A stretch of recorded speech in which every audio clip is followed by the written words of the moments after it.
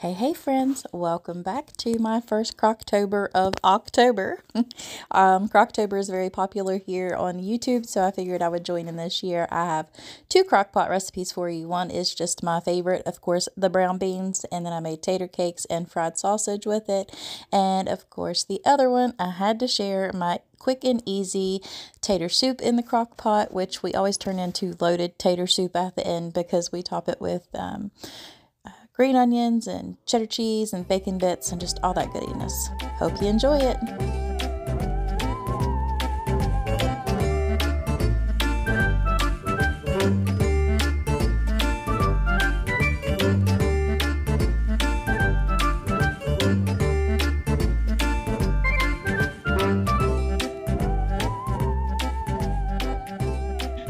Alright y'all, it's the next morning. The beans have soaked. As you can see, they've pretty much taken up the whole bowl. There's just a little bit of water left. I have my 2 packets of the Saison Goya. This is the kind that I use. This is exactly what the box says on the outside as well. Really good, I'll tell you that. And when it says a little magic in a little full packet, that is so true. So I used 2 of those. This time I just have some diced ham to put in there. The last time I had some frozen ham left over. It was in the freezer, but I don't have any. So I'm going to put some ham in there, some onion, Cavender's, Badia complete, and some black garlic, which I got to go get my other thing because I'm almost out. But that's all that I put in my beans. So we're going to go ahead and get this started, and y'all can just follow along.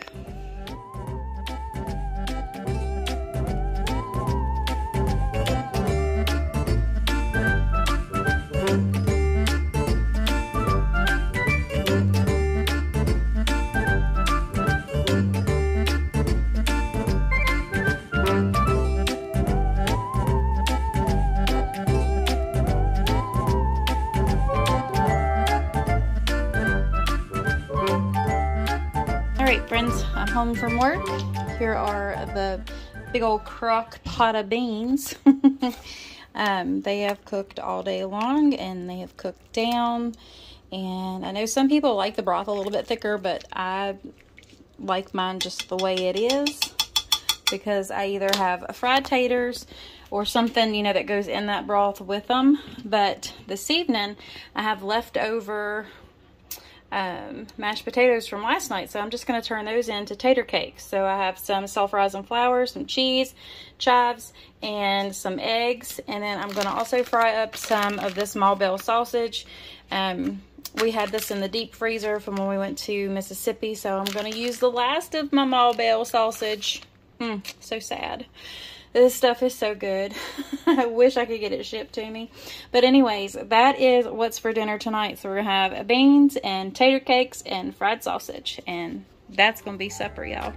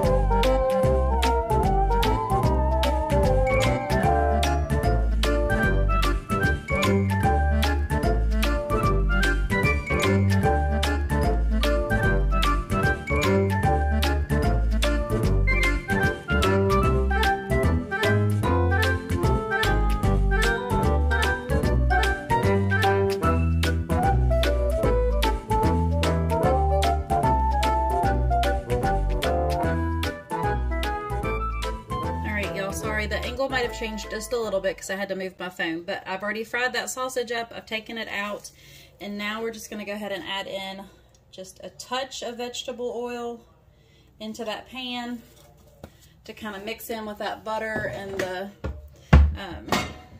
sausage drippings. So let that get heated through, and then we're going to start dropping these tater cakes in there. They don't take very long. You just want them golden brown in here. So I'm going to let this heat up for just a little bit, and I'll see you here in a second.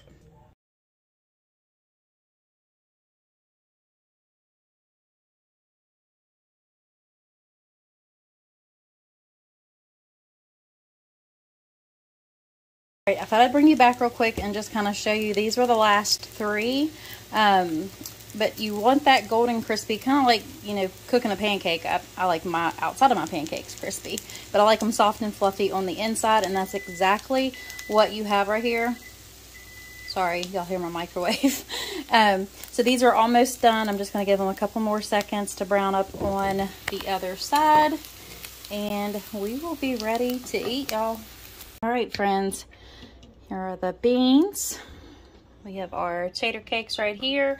I have some diced up onions, and of course Duke's mayonnaise for the beans and the onions for the beans. And then I have that fried sausage. So I'm gonna go ahead and fix up these plates.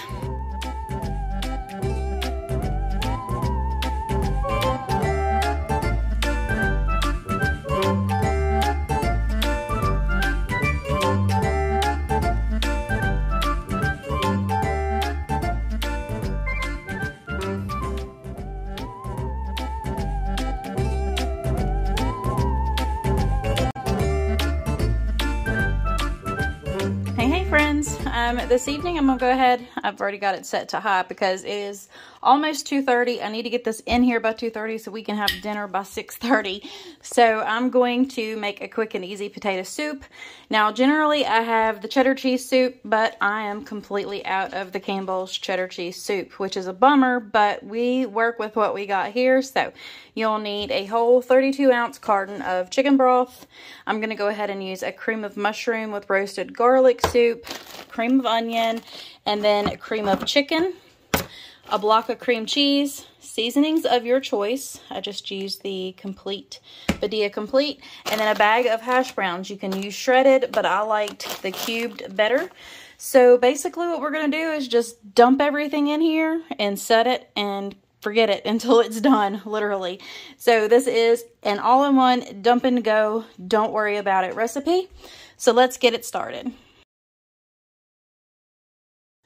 All right, friends, this is quick, simple, and easy. Like I said before, it's a dump and go. So you start off with your taters, and then you want to add in your chicken broth and your water along with your seasonings. And like I said, I used a 32-ounce carton and then almost a full carton of water. If you don't want it thin, you might want to lessen the water, maybe just add like a half of that carton.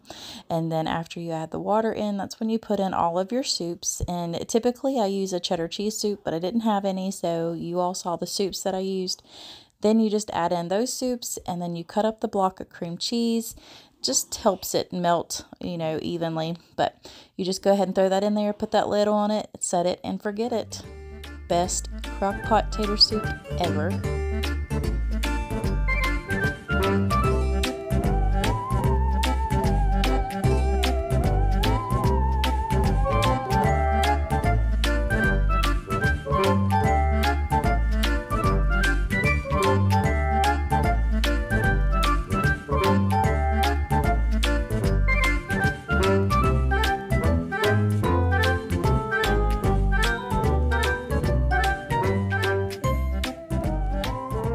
So once you have everything in your crock pot, you'll set it. We're going to do high for 4 hours, and we're going to go ahead and put the lid on it, and we're literally going to forget about it. At the very end, you'll check to see if you want it any thicker.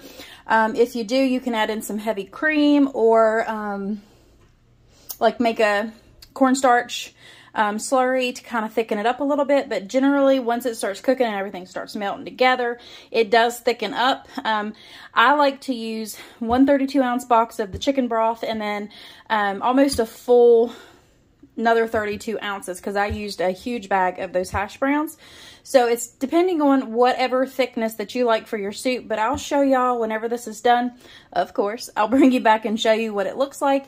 And at that point, you'll taste it and the seasonings and everything. And I always start with Badia complete. So let that cook, let it get all happy together, and then I'll bring you back when the time is up. All right, friends, it's been the 4 hours.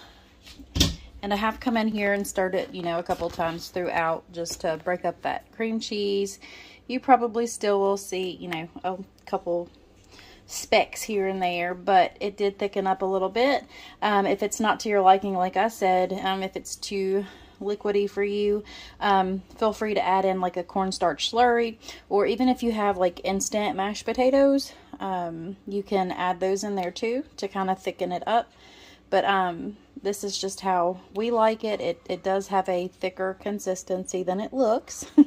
So anyways, I went ahead and sliced up or chopped up some green onions. I've got some bacon bits here, and of course some cheddar cheese. We're gonna have loaded baked potato soup, so I'm gonna go ahead and get our bowls and get it all plated up, and I'll bring you back here shortly. All right, friends, that finishes out my first week of Crocktober. I hope you enjoyed it, and I'll catch y'all in the next one. God bless. Bye.